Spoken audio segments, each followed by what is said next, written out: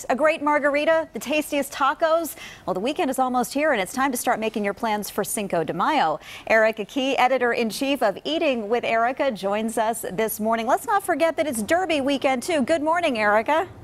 Good morning, y'all. We're so glad you could spend some time with us this morning, helping us get planned for a lot going on this weekend, because the Derby's tomorrow, or excuse me, I'm thinking it's already Friday. The Derby's Saturday, and Cinco de Mayo is on Sunday. So guide us through some of the best places that have some good drinks, drink specials, ways to celebrate.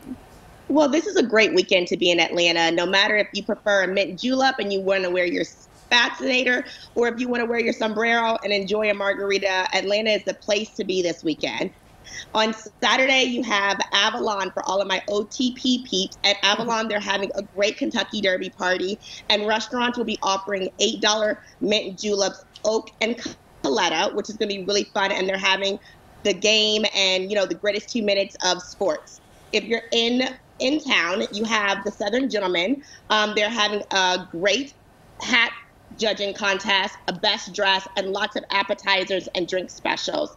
Along with the Livingston, this is going to be their 4th year hosting their annual Derby party, and it is a great time. I went last year, and it was a complete blast. Lots of mint juleps, lots of well-dressed gentlemen, and the food is absolutely stellar. That sounds like a lot of fun. I like the lots of well-dressed gentlemen, too. That adds a little extra something special here. All right, what about some of the best food options to celebrate? So on Sunday for Cinco de Mayo, Fellowship in Castleberry Hill is doing a great Don Julio party with lots of food, lots of drink specials. You also have Ola Taqueria. They're doing some great live music, tasty queso, and they have amazing margaritas. And we cannot forget about Manchego.